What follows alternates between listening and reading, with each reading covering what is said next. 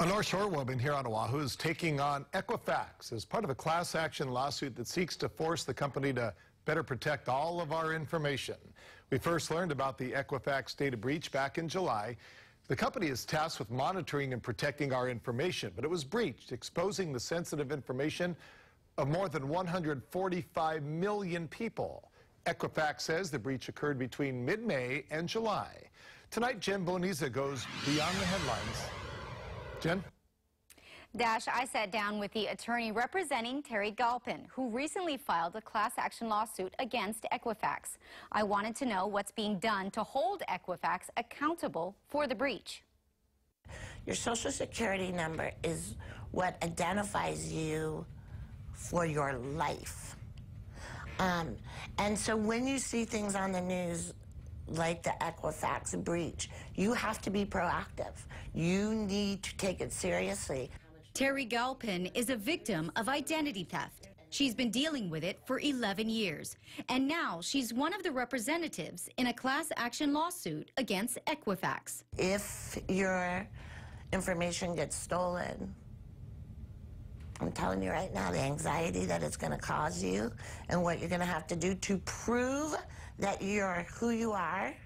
I spoke with Brandy Faria, the attorney who filed the lawsuit, to find out what she hopes to accomplish. This is the largest breach in American history, maybe even the world. When you sit here and you think about Tutu, who her life savings is in a 401k, and you know that's a scary thought. It's a scary thought that somebody would have access to that.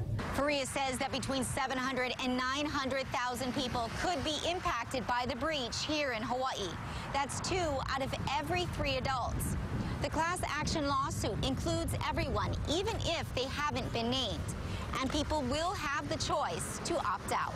What is the end goal? What are you trying to accomplish with this?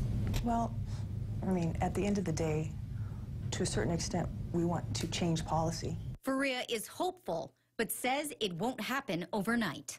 The amount of time a data breach of this sort is going to take to be litigated is going to be years.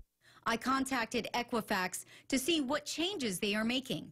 In a written statement, they tell me, "We have taken short-term remediation steps and continue to implement and accelerate long-term security improvements."